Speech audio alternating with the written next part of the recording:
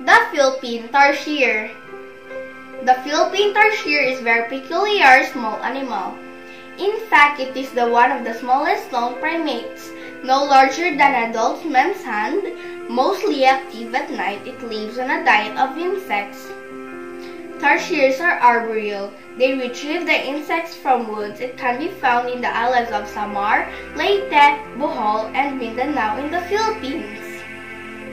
The Philippine Tarsier has a gray fur and a nearly naked tail. The middle finger is elongated. The eyes of the tarsiers are enormous. Eye sockets are larger than its brain and its stomach.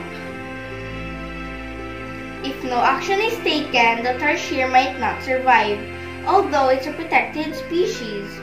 And the practice of catching them and then selling them as stuffed tarsiers to the tourists has stopped. The species is still threatened by the destruction of the natural forest habitat.